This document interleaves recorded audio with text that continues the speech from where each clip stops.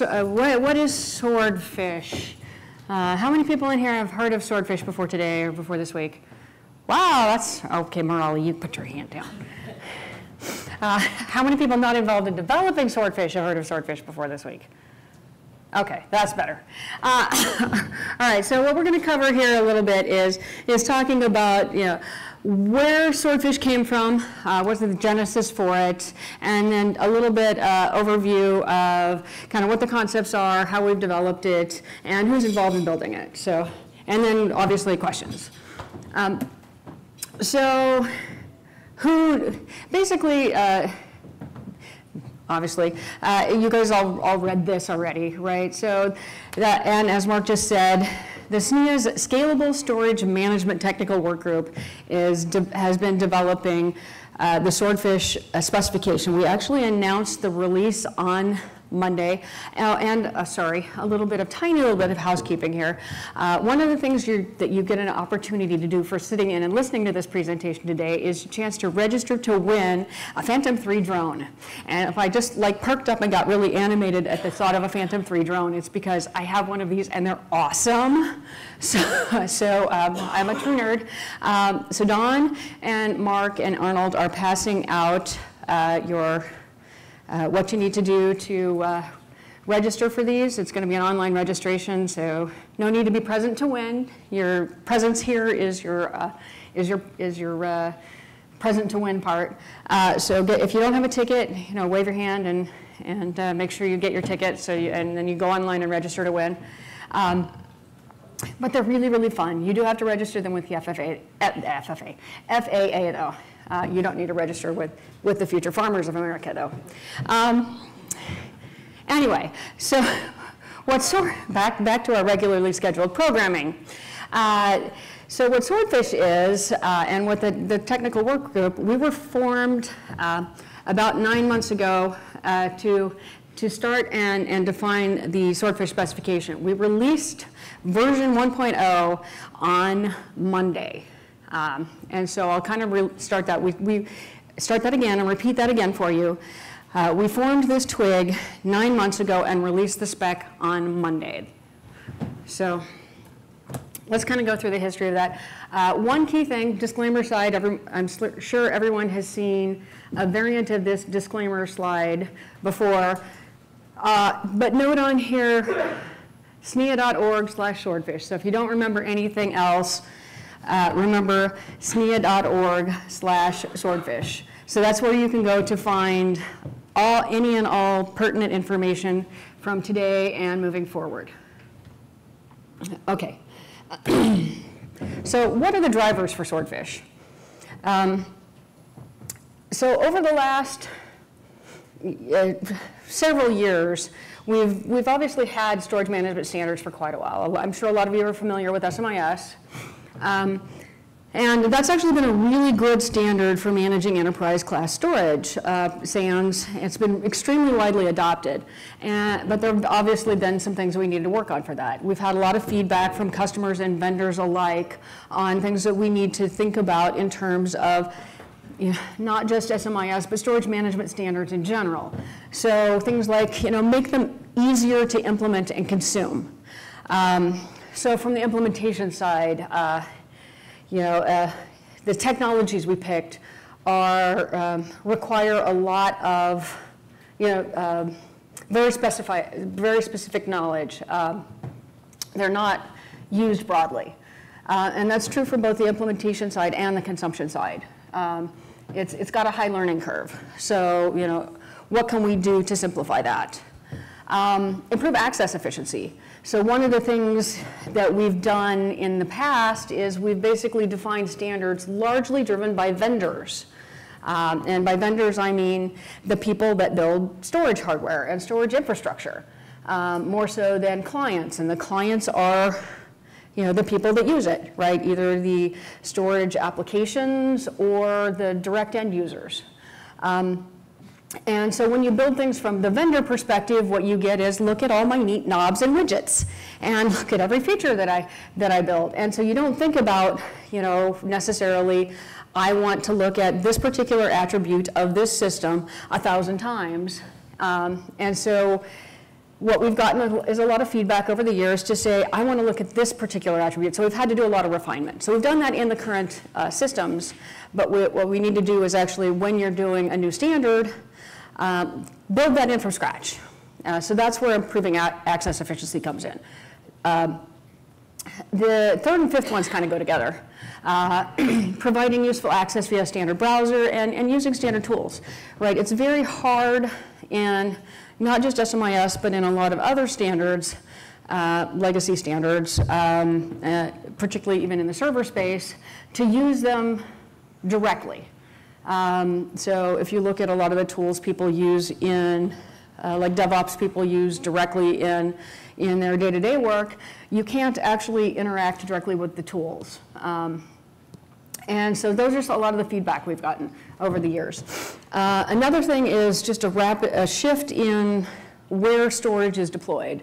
5-10 years ago, you had DAS, you had SAN, but what we've seen is a rapid transition to including converged, hyper-converged, hyperscale environments, and the standards really haven't kept up with that. So those are a lot of the areas of feedback we've gotten to say, what can we do to expand the standards to those? So there's a couple of different ways you could do that. One is you could evolve the existing standards. The other one is start from scratch, build something to address that. And so we basically took the latter approach. So with Swordfish, we basically said, okay, taking all of those things into account, as well as, what are we, what else can we do? I said start from scratch, but we didn't really start from scratch because we couldn't start from scratch completely and turn a new standard in 9 months. I've already talked about us, basically starting 9 months ago and releasing a spec today. What we did instead was steal liberally from a bunch of different sources. And one of those sources was a spec called Redfish. So some of you may have heard of Redfish. How many of you have heard? Okay, so what Redfish is it's actually a spec that the DMTF organization put out. A lot of the same vendors involved in developing Swordfish were involved in developing Redfish. Redfish is a standard that DMTF came out with to do very similar objectives in the server management space initially, and then plan to extend it. It initially came out a year ago, almost a year ago right now,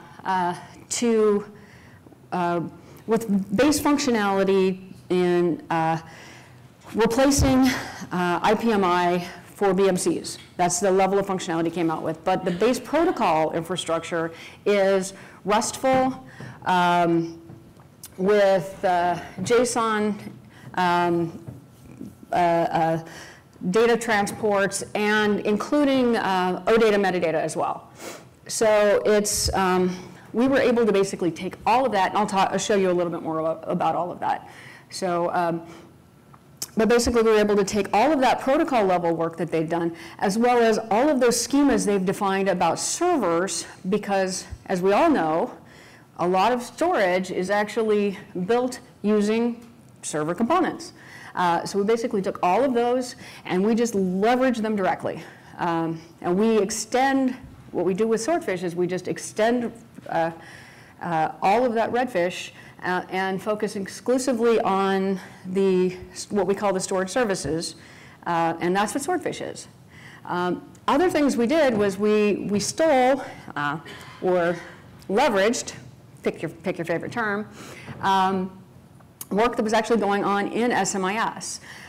So SMI-S was actually working on simplified models that were much more client-oriented. So some of those things that I talked about on the last slide around what can we do to be more client-oriented, what can we do to focus on getting those refactored APIs so that somebody doesn't have to make the same call once, they can do it, or 1,000 times they can make it once, get it a lot more user-centric, and simplify the models. We stole a lot of that. One of the other key features we've added into this, and this is big, is we've actually moved to a class of service-based provisioning and monitoring model.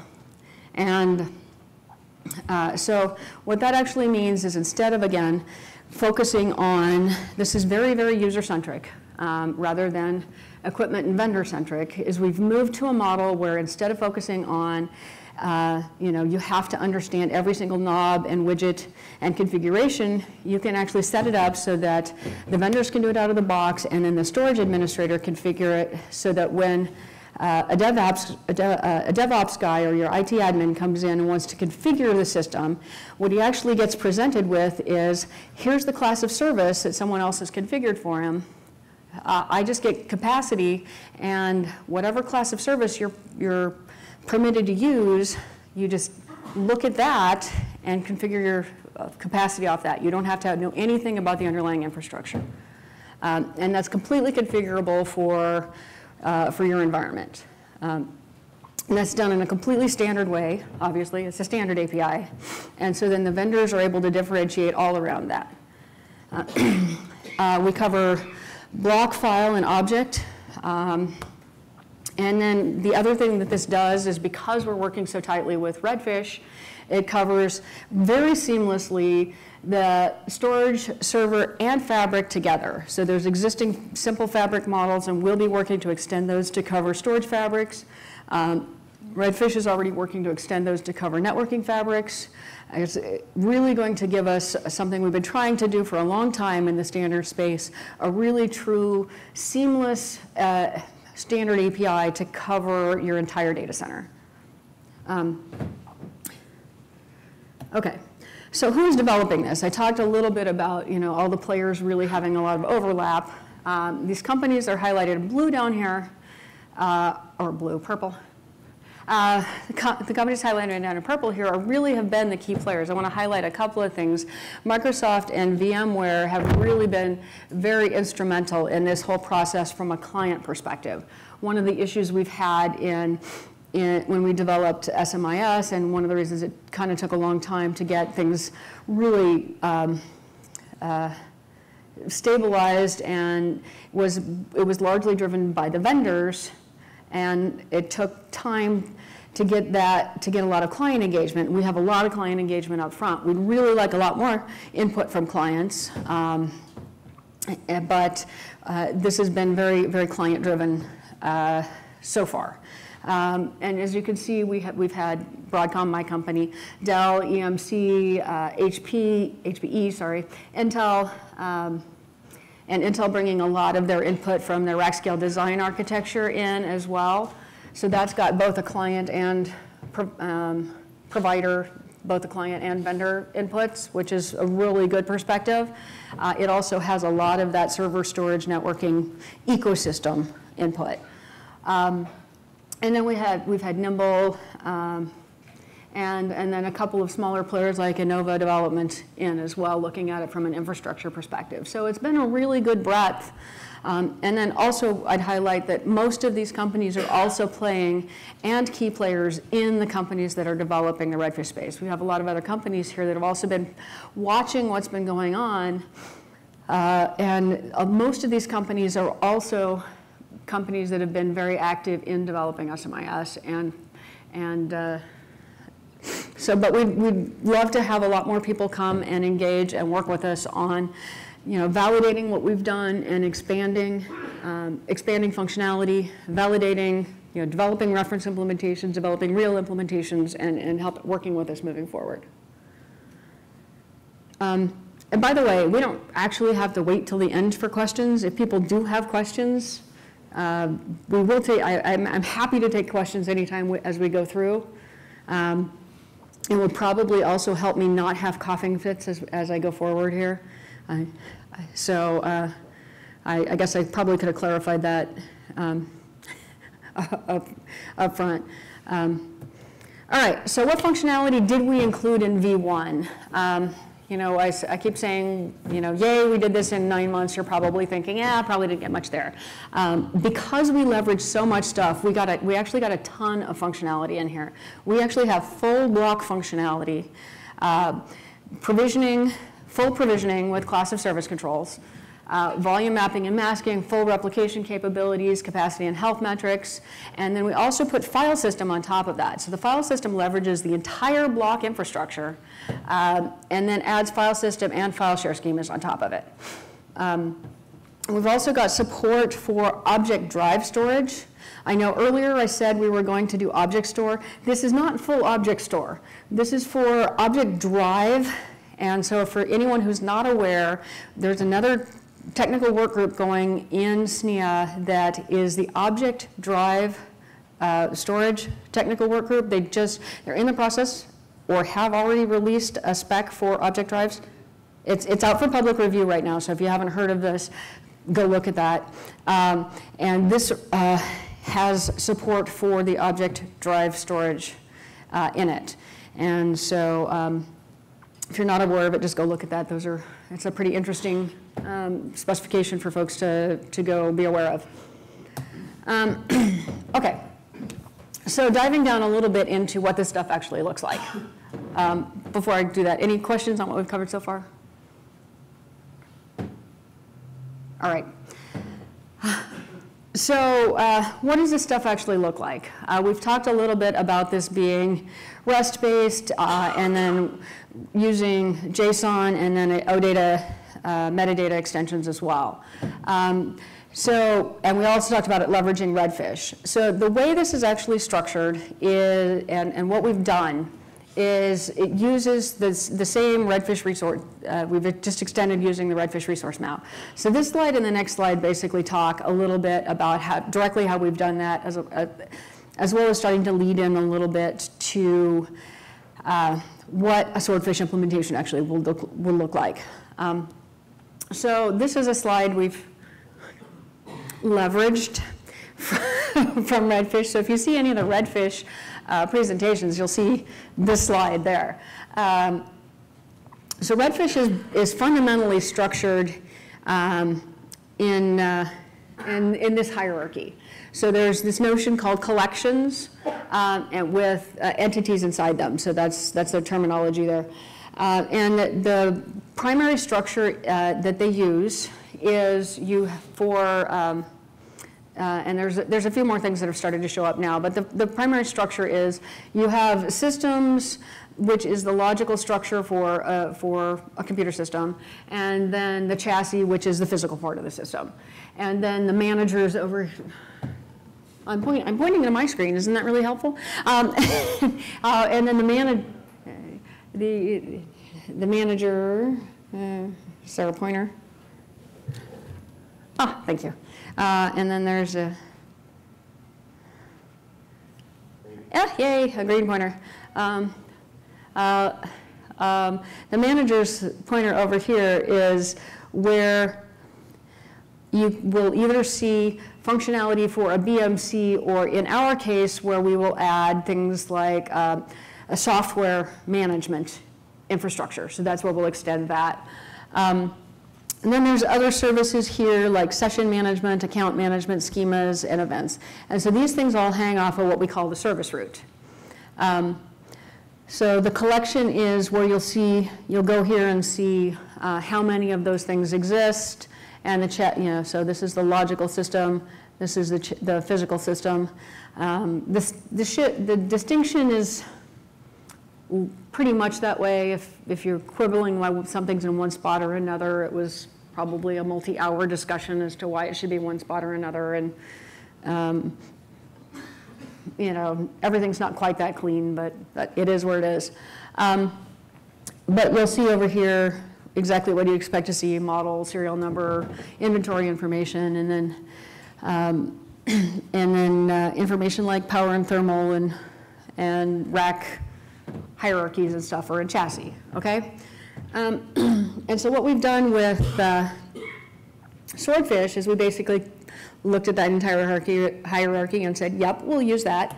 And we added all the stuff that's in purple. And so in purple, we did a couple of things. One is we recognized that in some configurations, our storage systems are built entirely and exactly out of standard servers. And so some of these systems will be using exactly these storage systems, or these systems.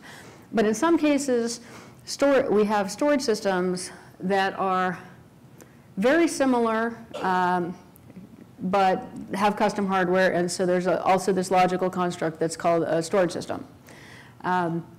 And those things are very, very similar as well.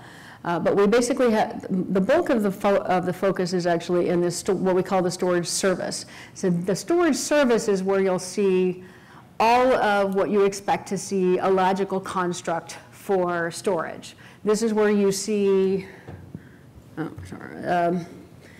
storage, the volumes and the storage pools and the endpoints and groups, and this is where we've added the class of service constructs and all of that. So again, you see, the collection that says how many of them there are, and this is where you see the details of each individual entry. So one thing about cardinality of all of this is for a Redfish implementation that's done on a BMC, what you might see is one of each of these. For a storage, like a large-scale storage system, what you might see is a storage service that has, for the storage services, you might see a large number of storage services, because that's the way the system is developed. Where we have this thing is just designed to be built on a much larger scale. So these things, it's a very, very highly scalable system. So we have a question up here. Where'd the? Sorry, hang on. Oh, hold on just a sec for the mic. When you say class of service, could you give us some example of what kind of class are you talking about? It is related to QoS, or it's a group or something like that? Okay, so the question about, what do we mean by class of service? So a class of service is actually defined to be, I think we will. Oh, we'll get into that in a little bit, have a few more details. But fundamentally, a class of service is defined to be based on a set of, extending a set of capabilities. And so you get to define these capabilities. They can be based on protection, they can be on capacity, on a whole set of attributes that we've defined, but basically it could be performance related, it could be protection related, it could be availability related. So some people call this, quality of service related, quality of service instead of class of service. We've chosen to call it class of service. And so I'll have, when I get a little bit further in, I'll have some mock-ups that show a little bit more detailed examples. And so if I don't have quite all the detail for you, then let me know. All right. Okay, so we also talked about how we extend Redfish. This I want to highlight again. So one of the things that we do Redfish actually covers what we call local storage. So when you have storage attached to a local server, Redfish covers that notion. And so they have this notion of a volume that's got some set of attributes in it. Well, we also have the notion of a volume. And so we didn't want those to diverge at all. So what we've done is basically said, we will not diverge. Instead, we extend that volume. We have all of those same attributes in there, but when you move to Swordfish, you, of necessity, have a need for some additional attributes. And so the model that we have to work between the organizations is to extend that to include all of those additional attributes. One of the things that we didn't include in our V1 release, but we will be including and developing and including in a later release, is an implementer's guide that's very specific, that includes details for implementers to talk about, which specific attributes to include and specific implementations, right? So our spec includes all of these things now. We will just be adding additional guidelines for when to use all of the attributes. Okay, so what does a Swordfish system look like? or can you see what a Swordfish system looks like today? And the answer is yes. Even though we don't actually have any implementations, you can actually see what this looks like. Now, how do you do that? So one of our development tools for putting the spec together is we call mockups. And so this has actually helped us develop this a little bit more quickly. And some of this goes back to the fact that with the JSON infrastructure, we can actually put together static views of what a system would look like in JSON and say, does this make sense, and yes or no, or modify it, and instead of having to work entirely in schema.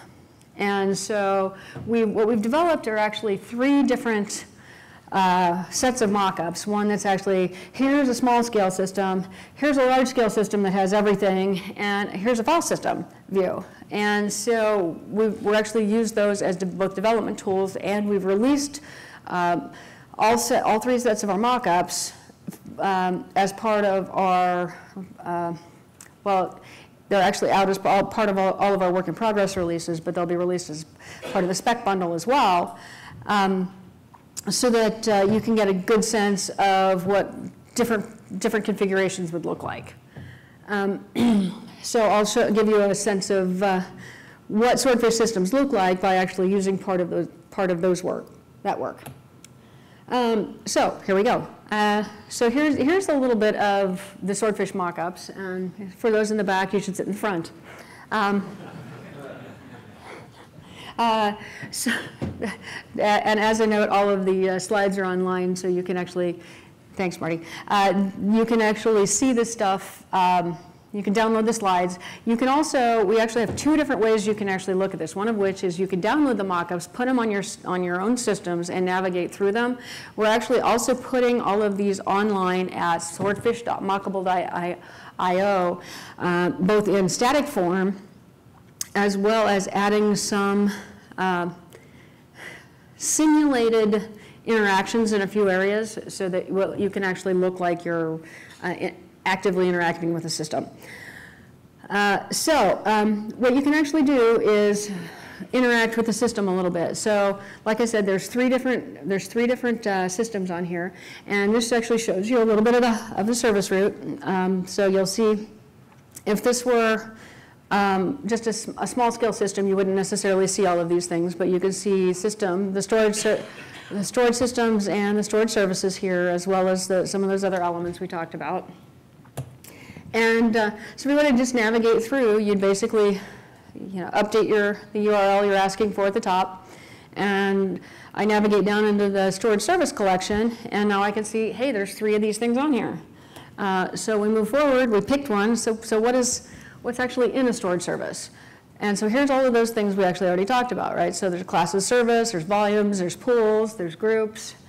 And then there's actually also pointers to other resources that the storage service references or uses.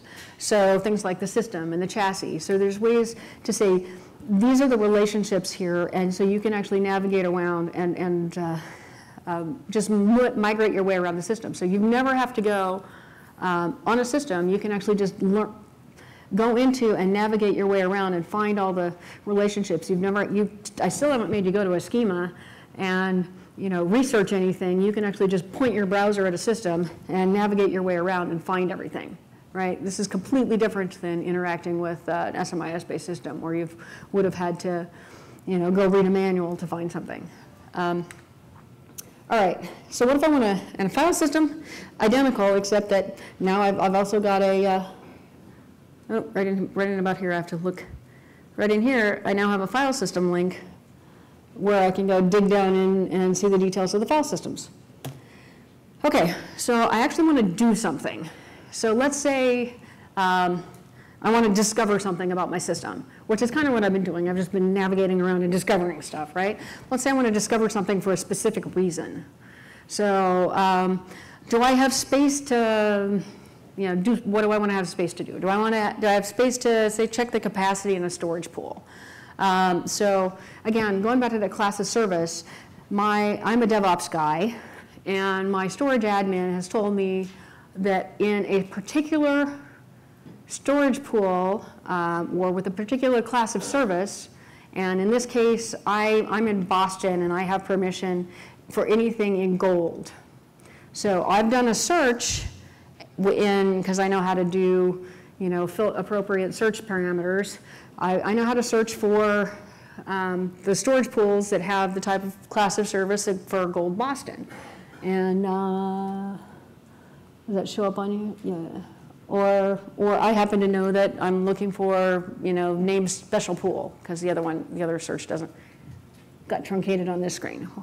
So I happen to know that I can search in special pool. So I go over to, I navigate my way down to special pool, and I can look at the capacity here, do appropriate calculations on it, and say, hey, look, I do have enough capacity here. And yay, I can go create a volume in this pool. So now I could actually go in and do an appropriate, it's a REST API, I can post to create a volume inside, into this pool. And that's exactly how simple it is. I don't have to worry about what array this is and what attributes it is or anything like that. It's already been all set up for me by the storage admin. Okay, so that's, I don't actually even have to worry about what vendor's equipment it is underneath either. Storage admin did all of that for me. All right, so that's a little bit about how everything works. I think we're down to just a few minutes left. So where are we? Oh, I forgot this is a build slide. Sorry. Yep. Like I said, we just finished the V1.0 spec, released that this week. We've had a bunch of interim releases through the year. SNIA.org/swordfish will tell you all of the rest of this if you're interested in participating. We would love to have you in several different ways join the group and work with us on developing the spec. If you're looking at it outside the group, send feedback through the portal. We're also working on setting up a storage management customer panel. Email storagemanagement@snia.org for more information. And everyone adjourn.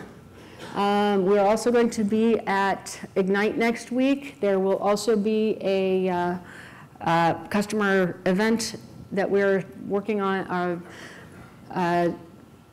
We have registrations for folks to attend on Tuesday night at Ignite next week. I think that's it. I'll leave it here.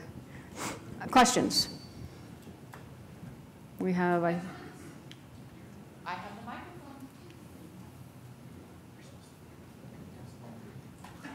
Here, yes. Bring the mic to you. You talked about an implementation guide. Do you define there the border between Redfish and Swordfish? Yes. So a couple of things. One is with this first release, we've actually put out a specification and the beginning of a user's guide. So we decided to focus on the user's guide first, and we'll be putting out an implementation guide later. So the implementation guide targeted at the vendors, but focusing on the users and highlighting user interaction for the users first. What we put in the spec is actually focused on just the Swordfish part, and refer back in the spec and refer everybody else to say that's the Redfish part. What we actually expect to see from a client perspective and a user perspective is that the difference between Swordfish and Redfish should be completely transparent. And we actually have a station set up out here in the mezzanine, thank you, where we can actually walk you through a little bit and show you how, from a client perspective, that it should be completely transparent when you're interacting with Swordfish versus Redfish. And then I can show you the pieces that are Swordfish versus Redfish there, but from a client perspective, you shouldn't be able to tell it all. The other thing that we're doing to make it completely transparent is we're actually posting the schemas. We have JSON and CSDL schemas. We're actually posting those on the DMTF website. So even when you're interacting there, you don't have to come to SNIA versus DMTF when you're building the system to get them. They'll all be in one spot. Any other questions? Oh, come on. How far does the drone go, at least?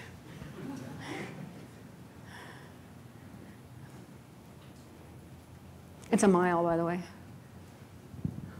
So I've got a question. Is the standard somehow prepared or will be prepared for somehow managing storage systems like RAID or distributed file systems like Ceph or something like that? Is this a part of your work, or will be, maybe? So I think the question was, I'm sorry, can you don't have to repeat it. No, I didn't quite catch all the question. Can you? Okay, so my question was, is the standard somehow prepared for managing and monitoring solutions like such a RAID solution or distributed file systems, stuff like that? He's talking about what, is it data path dependent? Oh, I'm sorry, I'm like objects, you don't support objects. Oh, no, right, so in the first version we only included block and file, but it is completely up to anybody coming in as to what extensions are added past that. If we we expect to add object, and in the last couple of days I've talked to folks who also want to look at potential extensions for Ceph. We've talked to folks who have an intent to come in and add some extensions into file share space.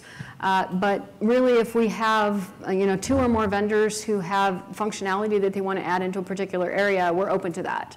We already have a roadmap that says we're going to be adding performance metrics. We're going to be adding a bunch of capabilities around events. We have Fabric extensions. We're going to be doing some collaboration with DMTF in about 3 or 4 areas. But really, any capability is fair game as long as we have 2 or more vendors, or 2 or more companies, I shouldn't say, I keep saying vendors, but 2 or more companies that are interested in adding to the standard. Okay, thanks, Richelle.